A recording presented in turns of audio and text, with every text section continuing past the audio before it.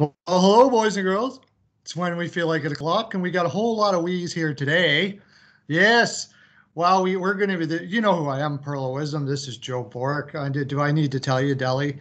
Like, shouldn't by now. Everybody in the land knows who they are. If they don't, you got to go find out. And we'll tell you at the end of this video where you can find them because they are awesome. Well, we have some great stuff to discuss now. The Stanley Cup playoffs have been absolutely fantastic. Having midday games and all this stuff, it's been insane. Some great series going on right now. You know, Joe Bork and I, we are Philadelphia fans. We're going to talk about some of the crazy stuff that's been going on in that series. We're going to do a little bit about the Vancouver Canucks, but and the St. Louis series because that has been some kind of entertaining. Um, but first, let's get to we didn't really talk too much about it. Let's talk about the Boston situation. And Delli, you really wanted to get into this. What exactly? What's on your heart about that? Yeah, I mean, the Tuukka Rask situation, I'm pretty passionate about. I mean, I've been a semi-Tuukka Rask defender going back to when I lived in New England, and I still think, I mean, opting out of the bubble is for your family is important. I don't fault him at all for that, but I think the greater thing that's happening amongst Boston fans is there's always been kind of a pro and anti-Tuukka group in New England and amongst Bruins fans, and I think a lot of that is why he's taking so much flack. He did apparently play golf right when he got back, so maybe that looks bad. You got to have a little more self-awareness. But just in terms of like his time coming into Boston, he followed up Tim Thomas, and not just any Tim Thomas, 2011 Tim Thomas, which is a hard act to follow. I mean, Tuukka's among Boston fans. Tuukka's kind of his the ones who don't like him, the people don't like him, charge that he's not good in big games. But I mean, Thomas was good in 2011 in every big game, and you just you don't see performances like that every year. You don't see them every decade. It rarely comes along. I mean, I think of J.S. Jaguar in 2003 with the Ducks, and even he lost that series. So it's like the final Stanley Cup against the Devils. So I mean, even if you play perfectly, you can still lose. Tuukka has played well in big games and in the past. He just hasn't played well in every big game. And Bruins fans just, I think, remember Tim Thomas and Tim Thomas's performance and think Tuukka's just not Tim Thomas. And no goalie is Tim Thomas in 2011. And on top of that, just his style. Tuukka's a very positionally sound goaltender. It doesn't look like he's really trying. Thomas was always out of position, diving for pucks and making saves, but I think that is the combination of what's kind of bringing up all this anti-Tuukka hate, especially from Boston fans. There are still fans that defend him, but I don't know. I'm passionate about that. It bothers me when people get on Tuukka's case, although the golf thing is a bad look. Well, Yeah, talking about it, we have Joe Bork, who is like a goaltender aficionado here, so he can go into a lot of that as well. He loves that's like his favorite position in hockey. So, Joe, what do you figure with Rask he and what left happened for there? his daughter, so you got to let him leave the bubble. I mean, it's ridiculous people that think he shouldn't have left. I think most people, I would say probably more than 9 out of 10 people, I'd probably say 99.9% of the time, people, when they get a call like that, would probably leave in a situation. So, like, I think people that are saying they wouldn't just don't know. And I don't know personally, and I'm saying this, and I don't have any kids, but I know in that situation, I would 100% get out of a bubble and go home. I think people just never been put in those situations, and you never want them to be. But when you don't know what you're speaking about, it's a lot easier to go on Twitter and Facebook and say, oh, I believe this, I believe that. Well, that's because it's not you making the decision about your family. Where I think that's what it is. He wanted to go home. Yeah, Goff's not the best look, but also Goff is the most relaxing. Let's get everything out of my head. Sport, if you know you're not good and you're just playing to relax when you have a bunch of stuff going on.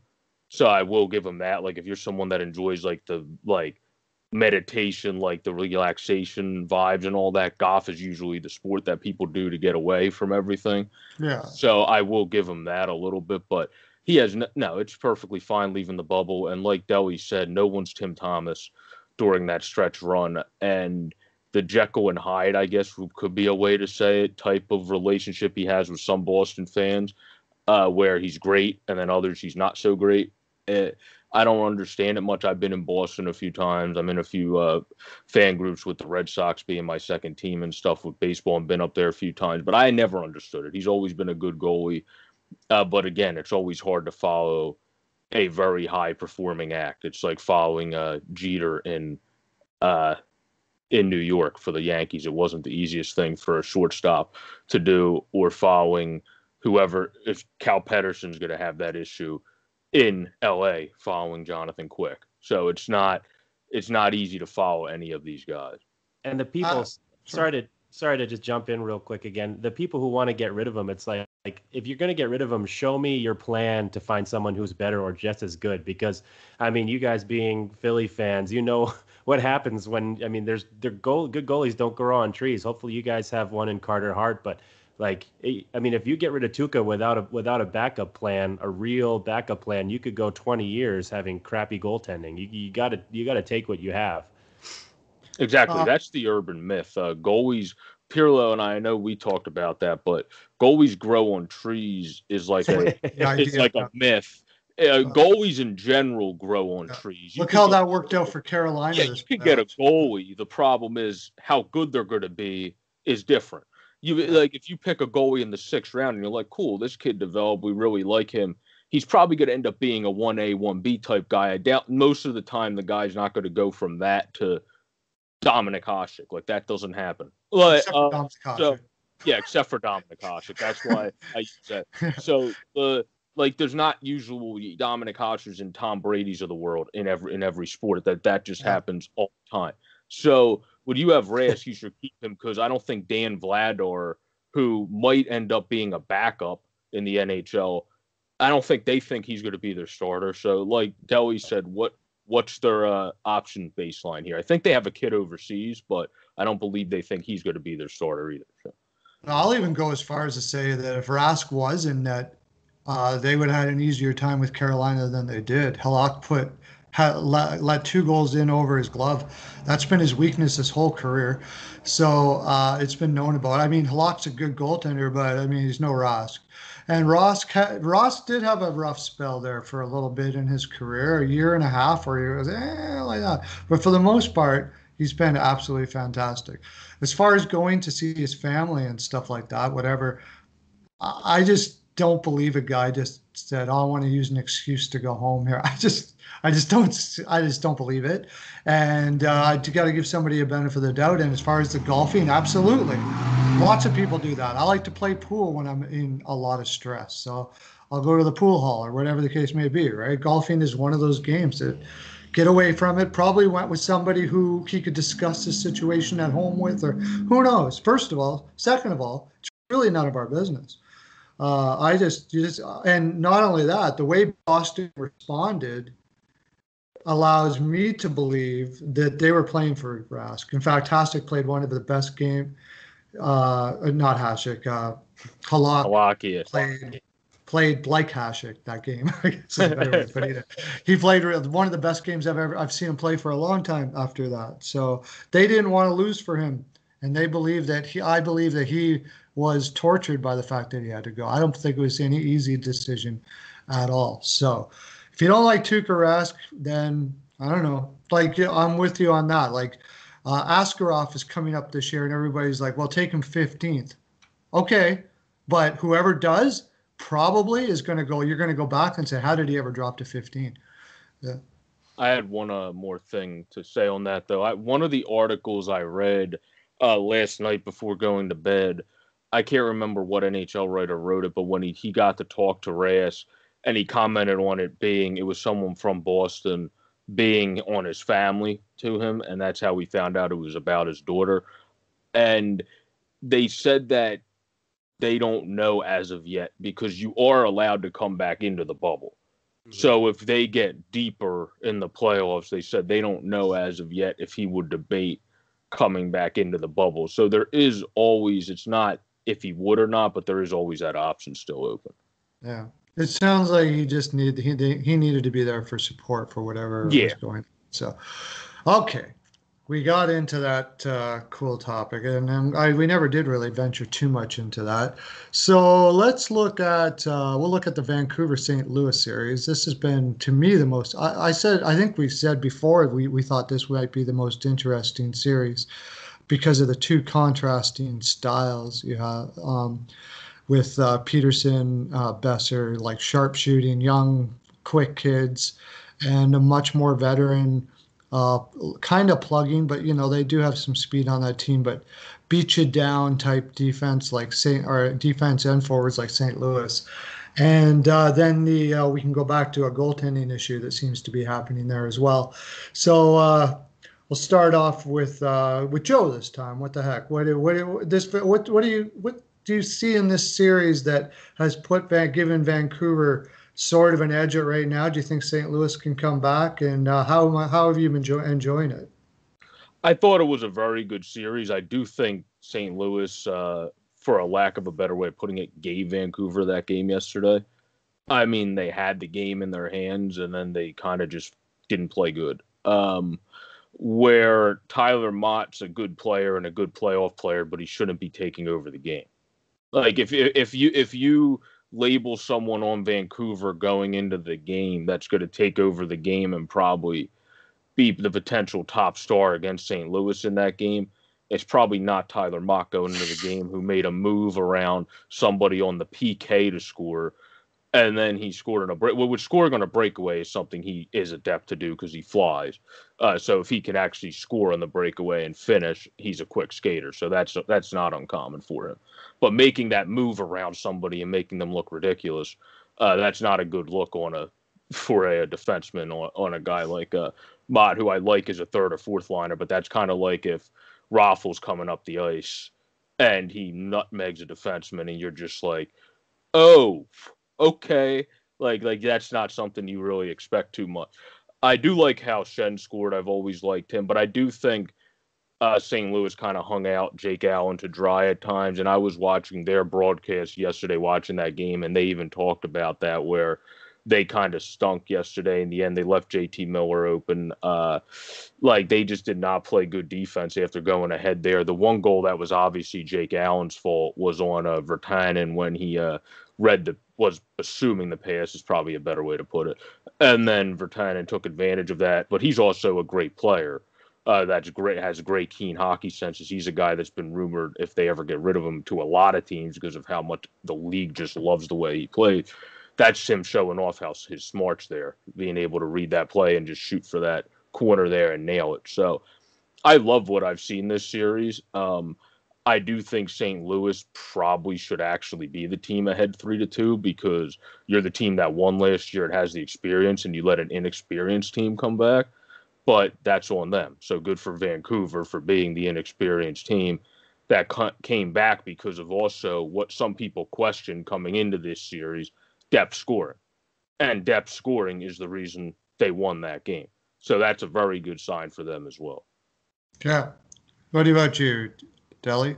I think last night's game is going to be one of those games in a team's history that's like a coming out party for them. The Canucks, I read an article too that had a similar idea where after they won their opening round series, they're like, all right, the rebuild's over. Now you're a competitive team. I think that's doubly true after last night. Yes, St. Louis played badly, definitely hung Allen out to dry. But one of the more important things of a competitive team that you see is taking advantage of mistakes. And Vancouver took advantage of every major mistake that St. Louis made. They also bounced back from some pretty devastating mistakes themselves to win a game. So, I mean, the first Mott goal, he's going against Pietrangelo, but he takes advantage of a broken stick. That's just a fluke, but he converts it. He scores a goal. I think that's the first goal of the game. But Still then, pretty play. Yeah, very pretty play. And then they showed, I think it was St. Louis's second goal, where he gets a stick knocked out of his hands by, I forget what player it was on St. Louis, and he's kind of throwing his hands up, complaining, looking at the ref.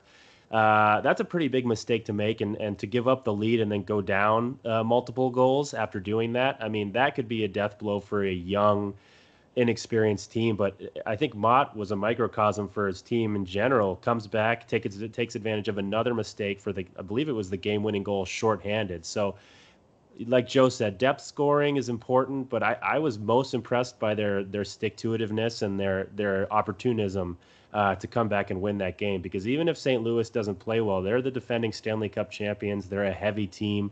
They can hit. And don't forget that goal that O'Reilly scored on Markstrom, I think to put St. Louis up by, is that the two at the goal time, lead? I think. Yeah. That was a soft, just horrible goal on Markstrom's part. That also could have just devastated a young team, but I think they showed a lot of promise, and I think they're now here. They've announced that they're contenders, and maybe they might even still lose this series. But going forward, I think if they can manage, obviously their very, very difficult salary cap situation. You've heard rumors about Besser being on the trade block and stuff like that. That's a tough pill to be dealt when you're just kind of becoming this team again that could compete for a Stanley Cup maybe in the next few years. But I don't know if they can find a way to figure that out. I say look out for the Canucks. Yeah, I was going to say too. I think they picked up Markstrom similarly to how Boston picked up Halak, because they knew how good he did for them throughout the year, and now so far throughout the postseason when he got subbed in. And they know they've just been picking him up throughout the season, where that's why Demko hasn't played as much as they probably would have liked, because they haven't played as smoothly for whatever inexplicable reason in front of him, where Markstrom, it's good to see him other than that goal, which everybody has that happen every now and again. It's good to see him have a good playoff so far, because his is contract year. And I think, as we're talking about them wanting to continue to be successful, they might want to keep him around, because Demko looks like he's still a little raw to get full-time minutes yet. Yeah. They got Tim in Luongo deal. When they traded Luongo to Florida, they got Markstrom. And in fact, that was one of the reasons why the deal took so long, is because that's who they wanted back, and Florida didn't want to give him up. So that was it was a nice, ends up being a nice move. Another thing that happened in that deal was that looked at the time like a great deal for New Jersey, was Schneider was traded for Bo Horvat. Ended up being Bo Horvat, the 10th overall pick. That was a little later, right? Yeah, that was after. Kind of threw everybody by surprise, but man, that kid is some kind of a leader. Wow. What's his upside? My gosh. The makeup of that team, you got Pettersson, who is probably in style-wise the closest thing I've seen to Wayne Gretzky in some time. I'm saying style-wise. I'm not saying he's Wayne Gretzky, of course, but he reminds me a lot of the moves he makes, his shot placement, except like he's got a shot like almost Ovi off the opposite wing, though, as well. And Besser is a shooter like that. And Horvat,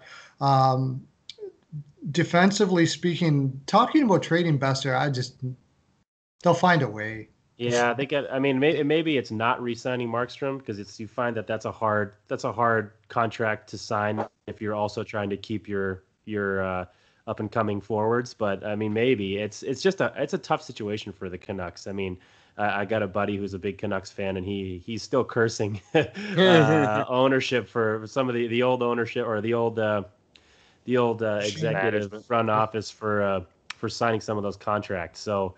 Yeah, tough Ericsson's situation. the one.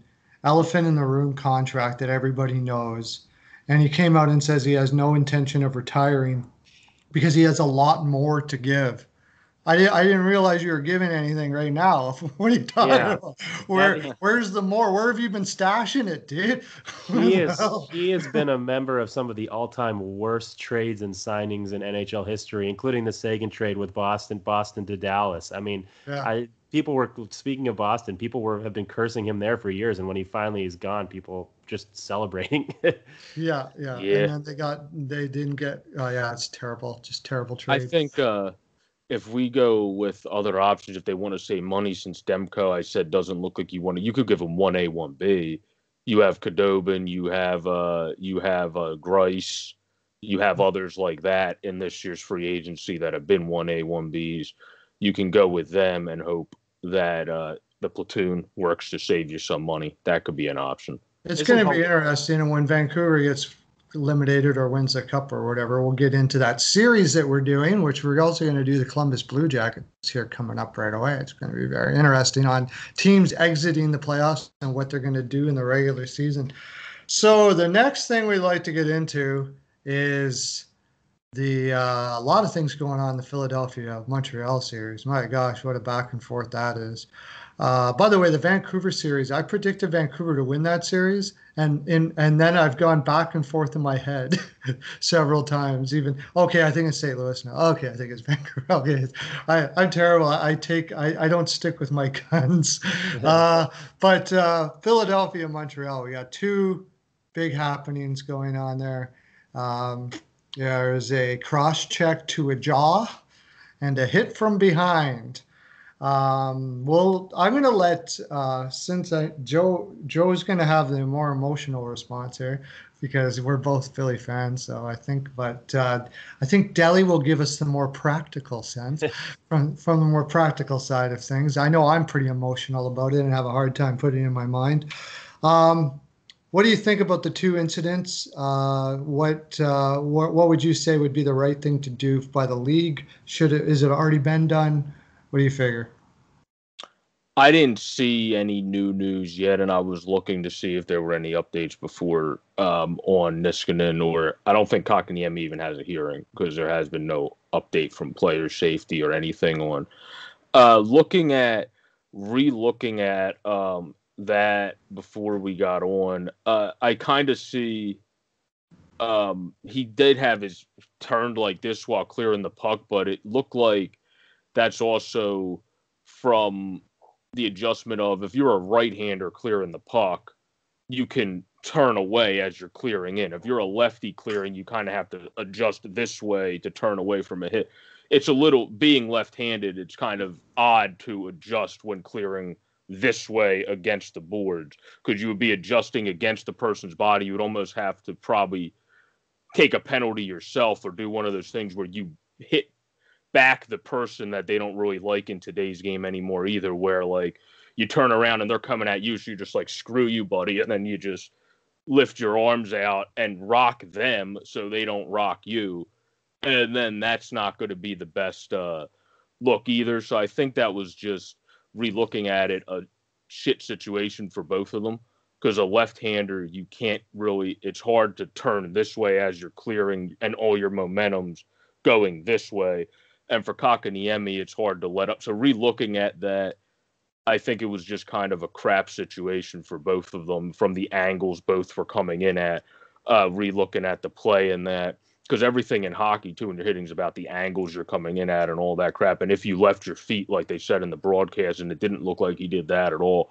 So I would say it's just bad placing, like how everybody was situated in that play. Where the Niskanen one is, I feel like he might have meant to do that, but who the hell knows? Because, like I said, Niski's tall, Gallagher's not. And I'm not insulting Brandon Gallagher. So he's a good hockey player, and I've always actually, other than this series, enjoyed watching him. But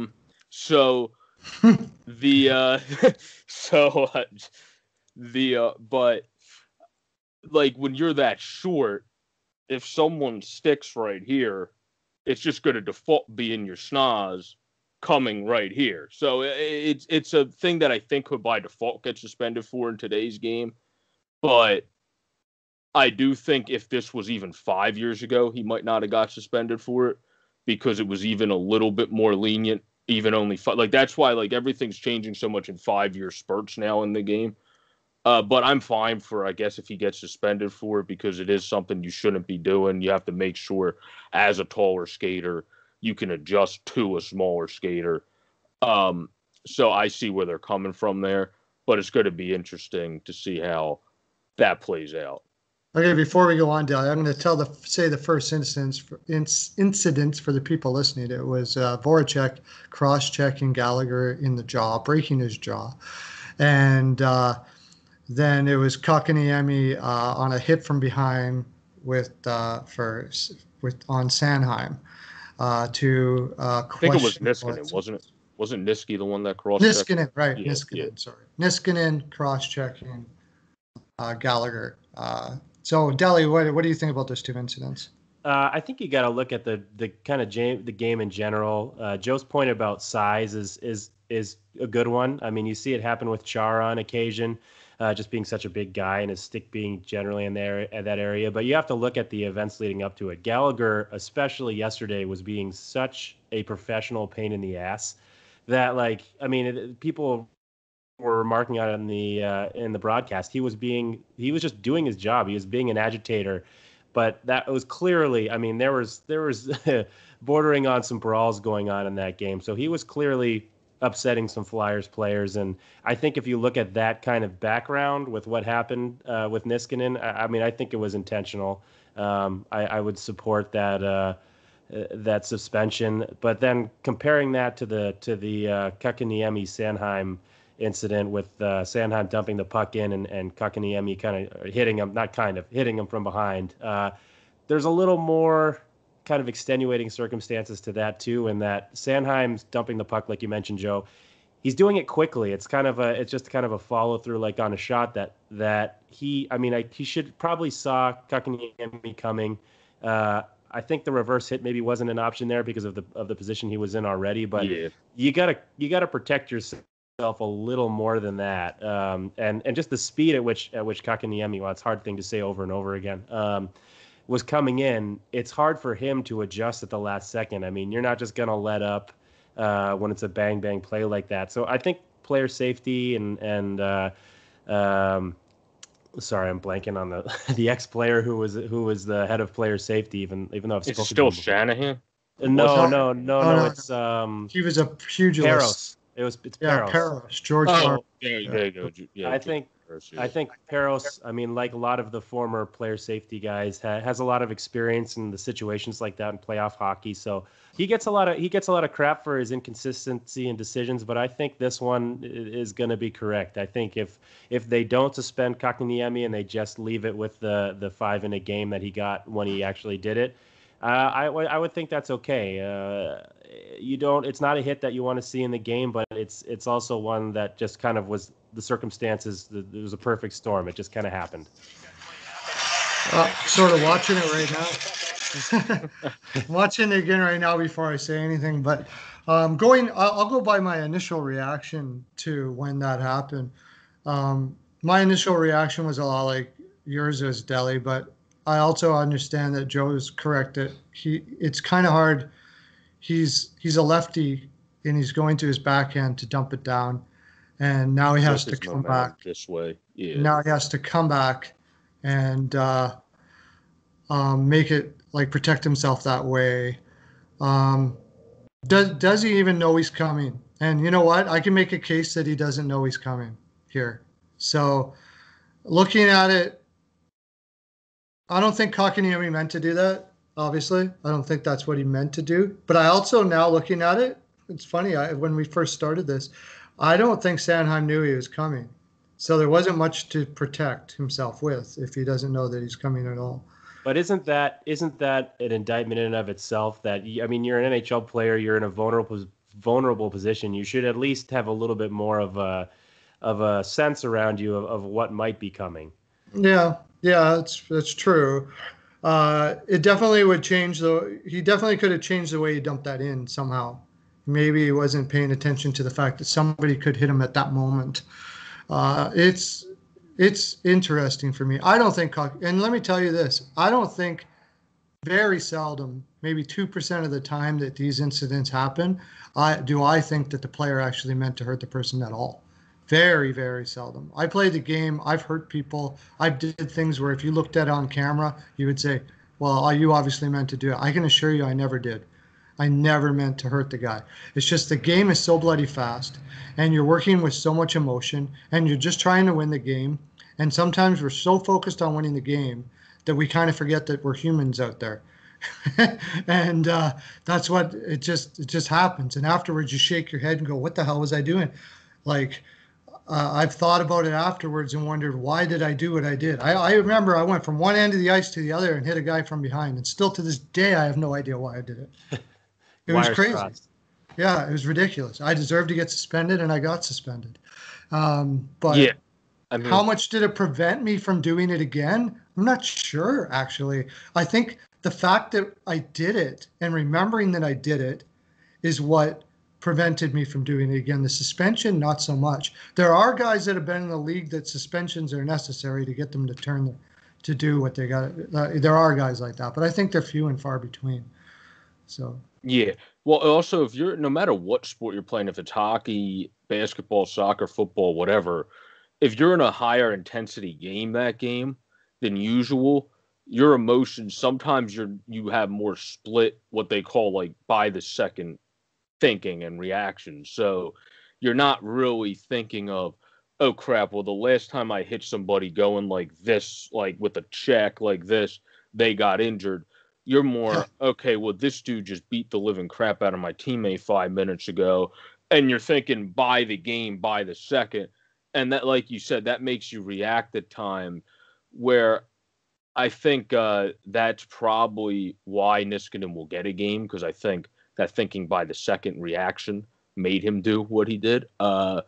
So I would have to say where the Kakaniemi hit was more, like I said, angles and just the angle. When I did relook at that, I could see what you're saying, because the way that Sanheim turned, maybe you wouldn't, it would cancel out your peripheral vision, but you probably, as Delli said, and I'm sure AV and our coaching staff said that when he was fine and came back in, make sure you keep your peripheral vision next time that you clear a puck into the zone. So I think that's just one of those plays that just happens, is the best way to put it. yeah, it's a weird play. I've been watching it over and over again. I'm sure they'll watch it over and over again as well. Anyways, boys and girls, this has been some fine programming right here. I've enjoyed it immensely. I hope you have as well. We are we're gonna go off with telling you where you can find these fine gentlemen. I love all their work. In fact, I do a lot of work with them. So, Delli, where are you heading towards? I know you got maybe a podcast coming up or something of that nature.